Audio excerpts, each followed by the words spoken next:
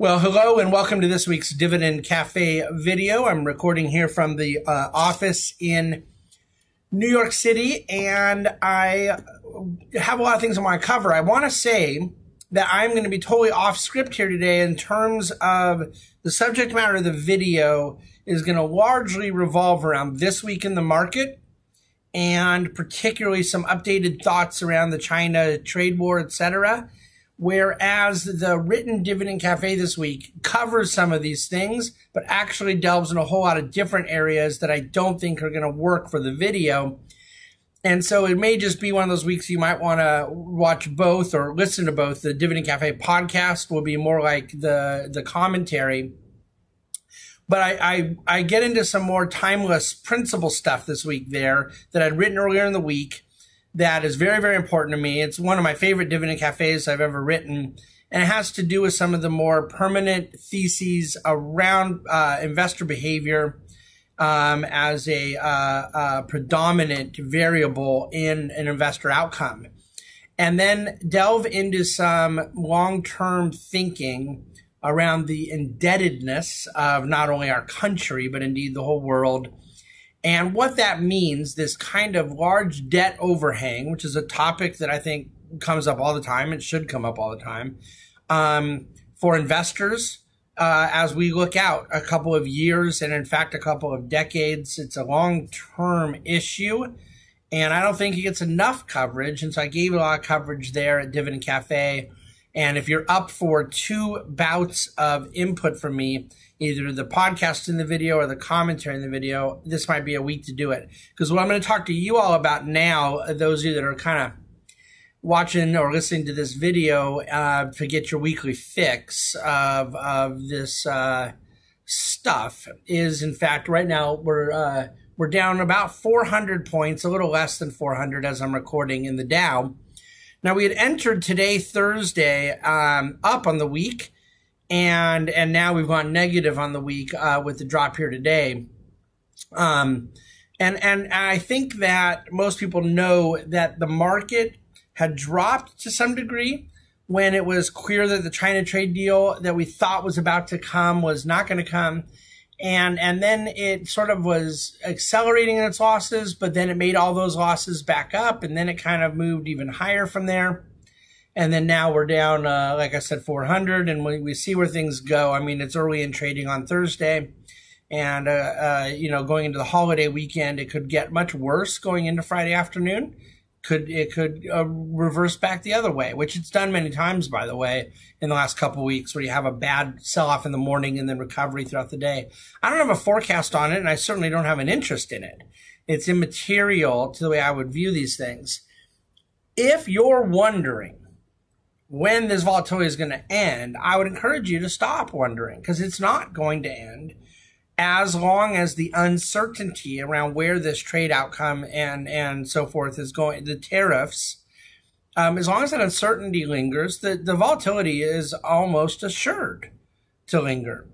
And how low it can go and how high it can go and how, quick the back and forth action could be, we can't measure or forecast that magnitude. But my expectation is that each day they're talking about something, around China and trade. And some days it looks a little better and we're up a couple hundred points at the open, and other days we're down a couple hundred points. Almost all the activity is taking place after hours. These are things being priced in at the point the market opens. People have virtually no chance of trying to trade around it because the market is opening at a gap up to where it closed the day before, or a gap down. And that's, if you don't understand that, that's a question you could email me about. I could explain a little better. But my point is, the market does not open. I assume everyone knows this, but I shouldn't assume that. The market does not open where it closed the day before. That's what the futures market attempts to try to bake in. And so to the degree that sentiment or some tweets or announcements or news developments or whatever the case may be take place in between 4 o'clock p.m. Eastern and 9:30 a.m. Eastern the next day, those things are going to create a gap in distinction between a market close and market open. So it really can't be timed. It can't be traded. nor should it be, because I think that we are in a situation where the tension will persist, that at some point the pain gets bad enough for one or both parties that a negotiation can kind of come together. And I don't really know why it would happen before then. It would seem to me these are pretty serious players on both sides of the equation. And if the pain points do not get hit, they can afford to kind of stand their ground a little longer. That would be my take on it. Okay? So as far as timing on the volatility goes, could I see it being 4 or 5 weeks? I would very much expect it to be another 4 or 5 weeks. Could it be 4 or 5 months? It's entirely possible.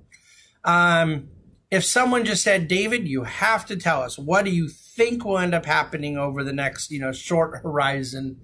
My best guess, which I would not invest around, which I would not predict or place a bet on, but if I was, forced to answer this, okay, I would guess that they'll end up doing another ceasefire where there's some sort of communication between President Trump and President Xi at the G20 in June, where they say, okay, let's go ahead and hold off on that additional tariffing of $350 billion of Chinese exports, of imports into the U.S. Let's put that on hold, and then we'll go back to the drawing board and we're renegotiating. And the market will respond favorably to the idea that an acceleration of tariffs is off the table and that there's some sign of re-engagement.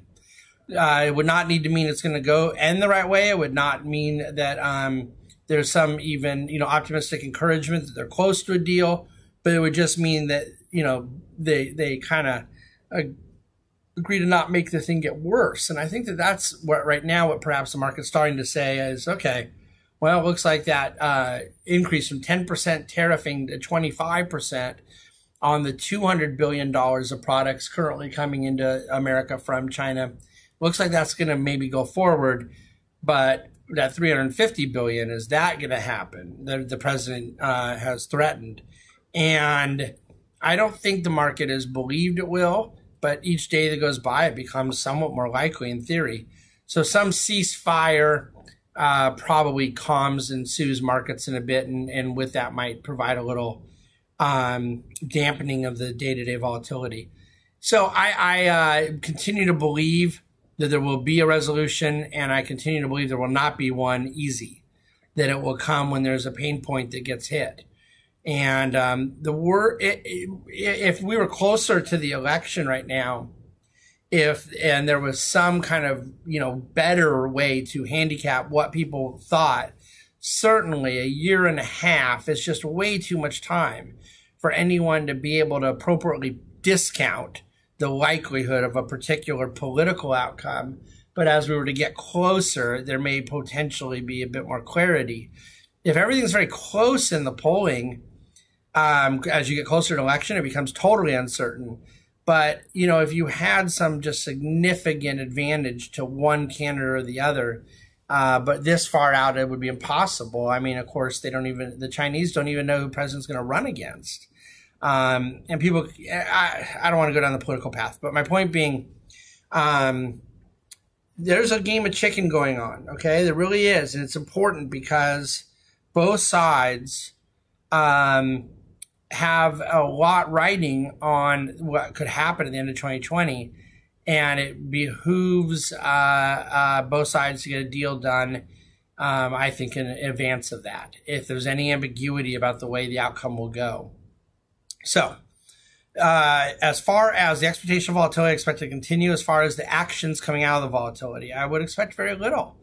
We have certain positions that we're monitoring that when they hit certain prices, we want to come back in and be a buyer just to take advantage of dips that we think give a strategically more attractive entry to add to the positions. Very little of that has been hit so far. There are a couple of things that we had added to the week before last. Surprisingly, some of the drug companies have done so well even through this market sell-off that we actually added subtracted from a position this week, just kind of trimming some profits in the drug sector. So, but we're keeping our macro allocations where they are for the very reason I've been talking about for a few weeks now, that we don't have any reason to believe that things are about to decelerate to a magnitude that would warrant us getting even more defensive than we are. That's different than the volatility we're expecting. But then we also think that it'd be very difficult to take an exceedingly bullish position right now, knowing the volatility will continue and knowing that there is, even if a small amount, some risk that has to be priced into your consideration that this is a prolonged and perhaps much worse macroeconomic event. Now, what could make it a worse macroeconomic event? And you probably know the word I'm about to utter, but it is CapEx. And the industrial production number has been falling now for 7 months in a row after all of the acceleration it had enjoyed in the first part of Trump's administration. What we're making in factories is still growing, but it's growing at a decreasing rate month by month. Barely positive number in April.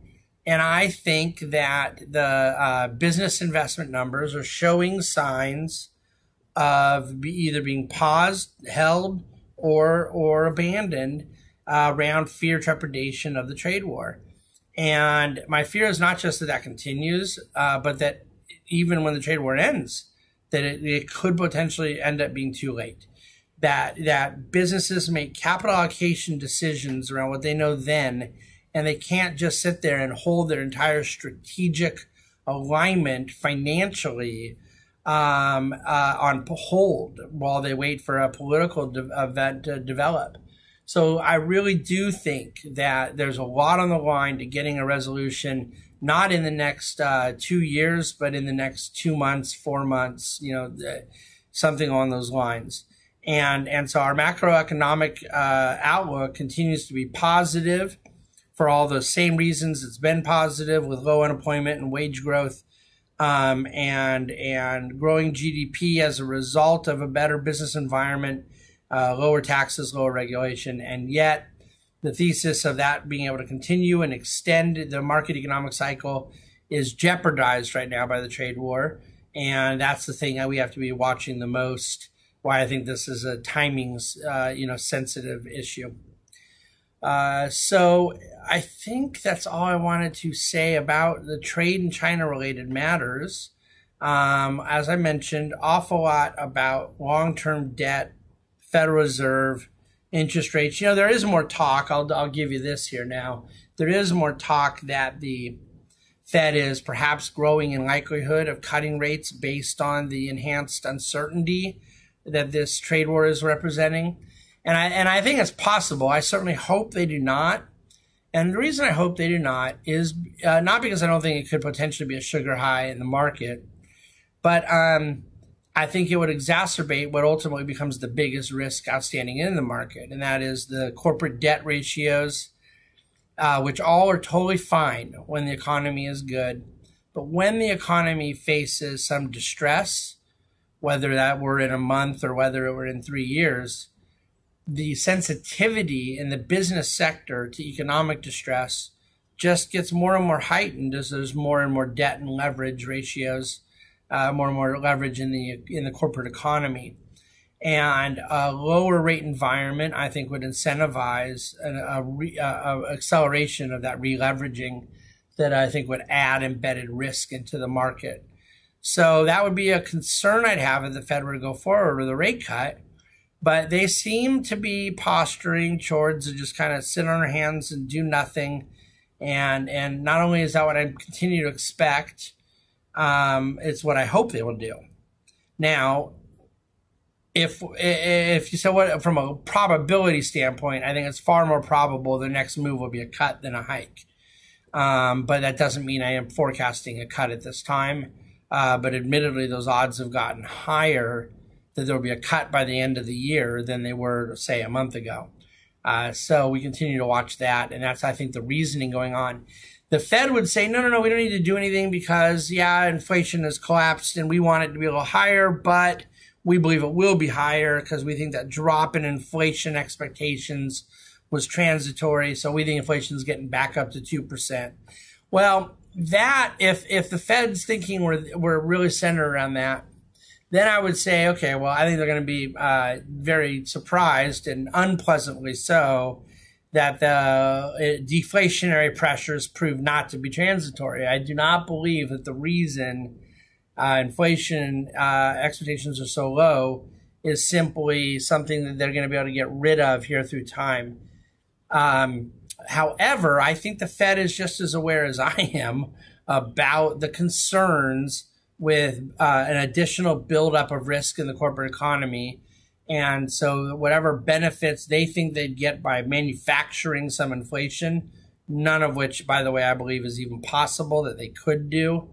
But then I think they would fear that that benefit would be offset by the risk of an additional leverage particularly in the senior loan market. So there's a tug of war about what to do around that, and there we are. Okay, read dividendcafe.com. Hope you've enjoyed the video. Email me with any questions you have, and send this video around to anyone you'd like, and write us a review or just a thumbs up or something. I mean, how hard can that be? Just hit like on YouTube. And of course, if you didn't like it, you can hit dislike, but that I don't really want you to do that. So I got to let you go. Back to work we go. Thank you for listening to the Dividend Cafe video, and we wish you a very, very wonderful Memorial Day weekend with your friends and family.